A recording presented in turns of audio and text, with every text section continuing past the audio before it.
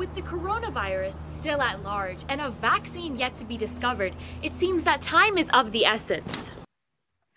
I sat down over Zoom with UC Berkeley professor Dr. Mark Hellerstein to see what he believes may be key to defeating this virus. Specifically with COVID-19, it seems antibodies may not be the ultimate source of a vaccine. So there's these three reasons: not good markers, not sensitive, short-lived, and possibly associated with worse disease. So I don't believe in antibodies by themselves.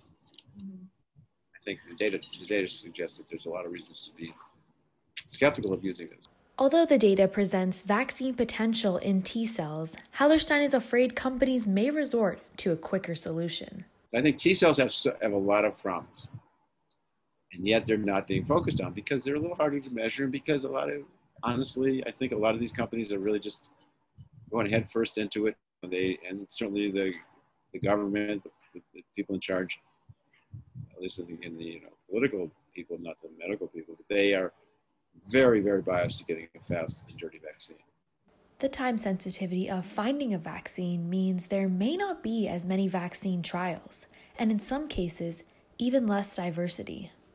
If a vaccine were to come out and it was a result of research and trials that came from a group of participants that were not diverse, it would worry me. I would assume that to get the best data, you would need a bigger group's always better. So vaccines usually take years because you want to make sure that there's a divergence in the exposures and in the ultimate diseases. Hellerstein is hopeful that in the next 6 months, there will be more data to help solve this crisis. It's reasonable that we could have data in 6 months. I would like to have real biology data about what is the test that we want that correlates with the protection, and let's find the vaccines that do the best for that test. For CalTV News, I'm Ambreen Singh.